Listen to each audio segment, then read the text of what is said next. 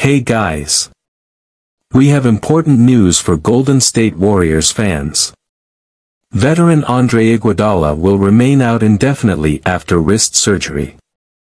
With that, he will miss Game 1 of the first-round playoff series against the Sacramento Kings on Saturday.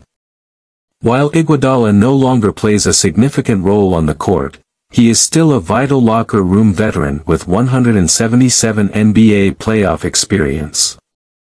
As fans of the team, it is sad not to have you on the team, but we know that the team is ready to overcome this challenge. The Golden State Warriors are an amazing team with 4 NBA titles in the last 8 seasons.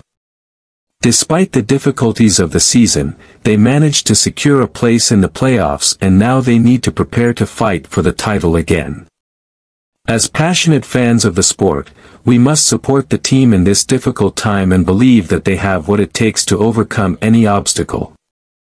So let's leave our like, subscribe to the channel and turn on notifications so you don't miss any updates about the team.